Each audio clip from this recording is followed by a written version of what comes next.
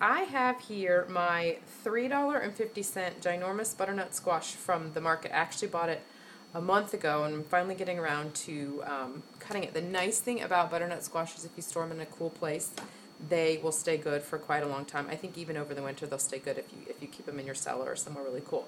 We are going to go with this now machete style to get the top off. This is a pretty thick squash here, so we're going to just kind of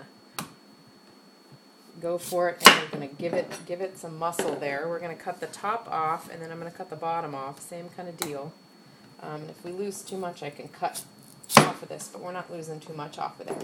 Okay, now what I'm going to do is cut it into thirds. I'm going to do one part to bake that I can use for either baby food or to mix in with muffins or like homemade macaroni and cheese. And then I'm going to do 1/3 part we're going to dice up pretty small. Okay, machete, come on. And then the third part we'll dice up bigger to use for soups.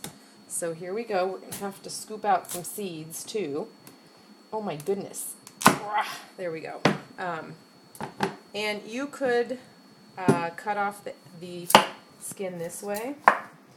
Whichever you prefer is easiest. If you're comfortable with a knife, you can do that. If you prefer to peel it with a peeler, you can do that. But depending on how tough the skin is, it might take a little bit of time to get the skin off. So whatever you're most comfortable with. I'm going to do a knife because I think it'll be a little faster.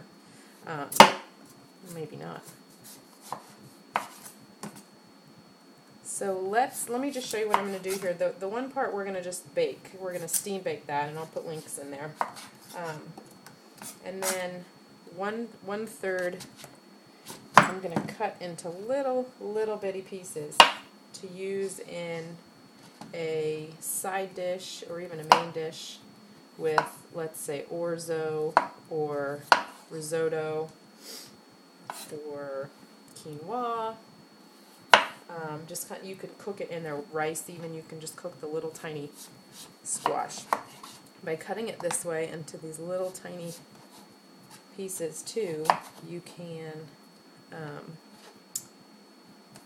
one, it'll cook quickly, and two, you can freeze it this way. And because you're going to be cooking it, it doesn't need to keep this good consistency. And listen to me, I'm out of breath because I'm like pushing on these. Okay, so we're just going to cut up some little guys. 1/4 inch, 1/2 inch, however small you want to get them. And these will be for the, like I said, to cook in with a side dish. This is one tough squash. Okay. And then the last part, see, we're going to get these guys real little. Then we'll get them into our bowl. And from there, I'll just stick them into freezer baggies. You could wrap them in saran wrapper foil and then freeze if you want to do the double bagging thing.